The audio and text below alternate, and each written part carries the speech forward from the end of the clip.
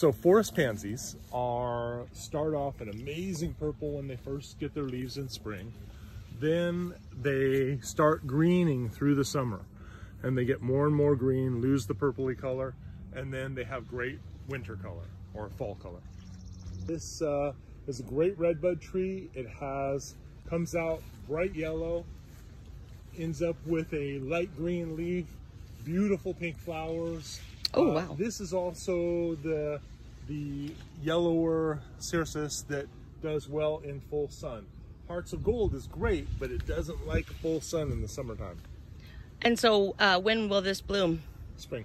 Okay, so this is the Evans Bali cherry tree, and it already has a ton of fruit on it.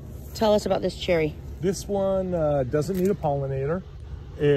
Most people use it as a pie cherry, but this is one that if you just leave the fruit on, that it becomes sweeter and sweeter. Last year I was eating them around the 4th of July, picking them off the tree. They were awesome.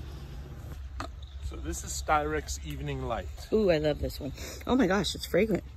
Yep. Wow. And we've got a whole lot of 15s. We don't have many 7s. You have customers that might like these 7s. These are gorgeous. How tall and wide do they get? So it's a tree that eventually gets about 15 feet wide and about 20 to 25 feet tall. And just a different variety here in the pink? Yes. Tulpa bungii. Tulpa bungii. So they are actually top grafted. They just become this big, dense, round ball. They don't set seeds like other catalpas, so they're not messy. Oh, I love them. Very well in like a small yard. Oh yeah. How tall and wide? Probably about 10. They're kind of new. Yeah. So they would probably be 15 by 15. Nice. Redbud trees. Redbuds, pink heartbreaker redbuds. These are a semi-weeping variety. They have a light pink flower versus forest pansy, which has a darker pink, or none of the redbuds really have red flowers. But, when do they bloom?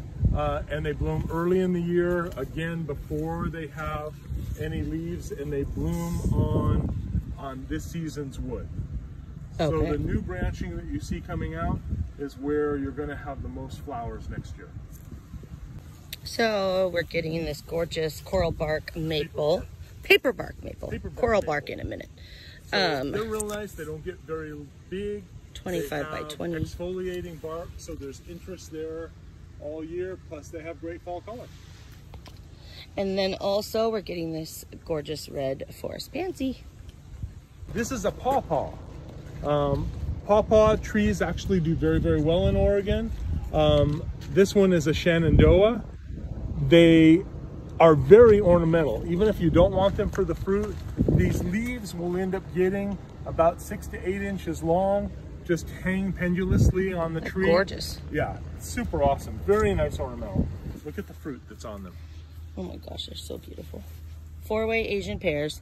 This is the same tree as we have at the store that I kept for myself that everybody is sad about. So I'm gonna pick up some more for you guys.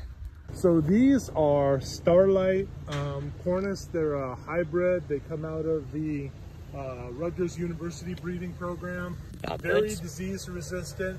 They bloom after they get their leaves, and the flowers are huge. Wow.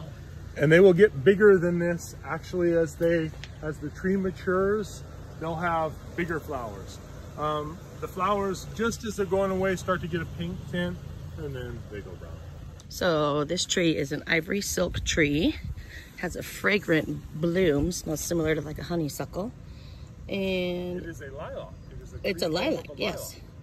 Upright spreading tree, creamy white blooms, and it gets 20 feet tall and 15 feet wide, which is pretty much perfect for small yards in our area. So I am gonna take this beauty home with us. These are the Styrex we decided to go with.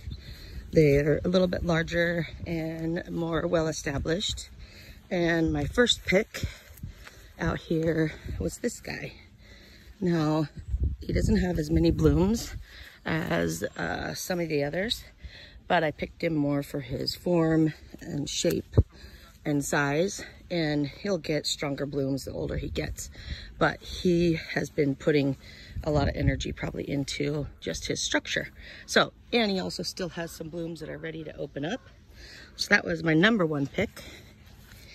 And my number 2 pick was another little pretty one down here that also has good shape and has tons of blooms still coming. So there's a fine line when we come out here to shop for trees between picking something that is in bloom enough to show you how it's going to look like in your yard as combined with one that's not fully bloomed out yet, so that you can still enjoy it when you get it home. That's the Esk Sunset Maple, and I love it. And we had 2 of them and they sold so fast earlier, but that one is prettier than any of the ones we had before. And I want to get a few of these. Yeah, this one's good. I like him. So these are the Ruby Falls Red Buds, and they are small. They're only about 6 feet tall, 8 feet wide, and they are a little small weeping, like a purple red foliage. And do these flower? Yes, beautiful. Please watch your step. They have beautiful dark pink flowers. Gorgeous. But this is a specimen tree. This is something that you would use as a focal point. Yeah. What? What the what is this? Oh my heck. Oh, it's a twisty baby. I want one of these. They have white flowers in the spring. White flowers in the spring? Uh-huh. Where have these been all my life? I get to buy them, right? Yeah. Oh my gosh, they look like a perm. Oh my heck. Oh, this one's pretty. I want one like this, but with 3 stems. Oh, I want the little chubby guy. You don't have to buy them with the chubby guy. No, I like him. That's what I was saying, is I want one with a 3 stem. Oh my gosh, he's so cute. Okay, here's a pruning lesson. See how this branch comes up and he's crossing over to way over here? This needs to come off. So when you're pruning your trees, that's the kind of stuff you're going to look for. You want these to all come up and out from the center. You don't want them crossing over, because this, not only does it just make it sort of a lopsided look, but it also, if you've got a bunch crossing over back and forth, it also lessens the airflow that you get, and it makes your tree more susceptible to fungus and disease if they're not getting good air circulation. Little pretty trees. It's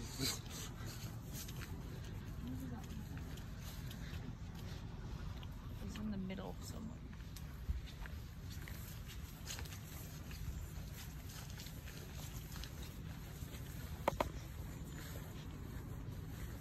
This one's kind of cool. We've already tagged it.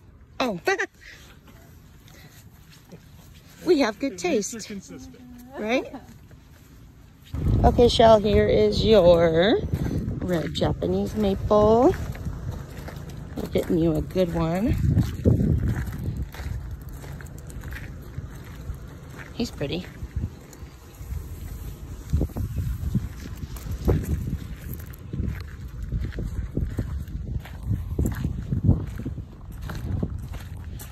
They're all pretty. Okay, so now I can have green ones. A green one. That one's pretty. Yeah, I want that one. I love it.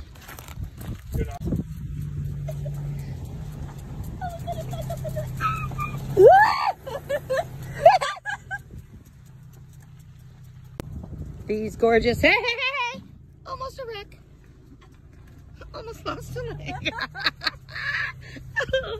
Oh my gosh. Back. Oh, I love it. Sometimes when he's speeding along, we just have to scream, stop! Back up! We want some of that! Which ones do you want? You want the big ones or do you want the little ones? The big ones. Oh my gosh, yes. How many? Oh my gosh, they're so wonderful.